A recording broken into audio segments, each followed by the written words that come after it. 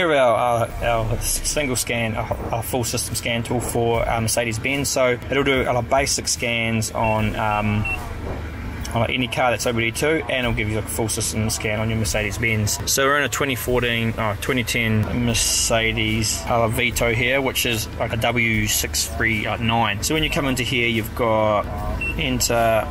It's a Sprinter, comes under this same light, so like Sprinter one. So Sprinter and the cars are running on two different platforms here, and this year's W639, so it's 638, 639. So here we go. Diesel, right hand, health report. So go through and check a few things here. This is going to scan your module and check for faults. And so that's what a full system tool does. Like allows you to get into every single computer in the car, and not just like the engine computer.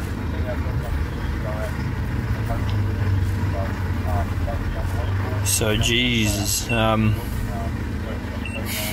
can obviously read all of the fault codes.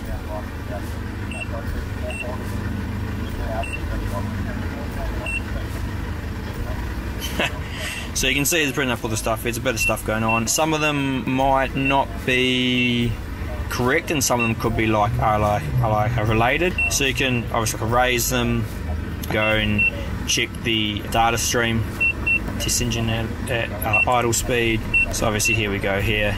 It's like basically bringing in all your functions you can do.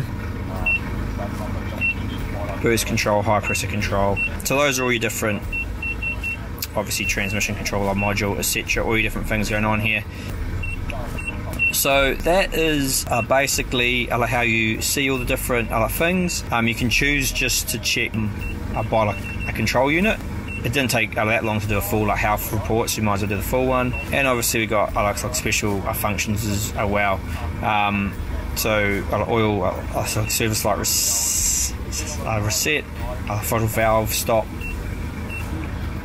a regeneration of DPF, and adjustment of injections. So if you replace the injectors on it.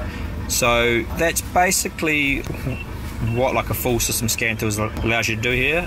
So on the Mercedes, you can check all your data, you can check and clear your fault codes, you can run your special functions and inject the code in DPF regen, depending what the car has on offer. And you can use the tool as an OBD2 scan tool for just the engine control model on any model of car.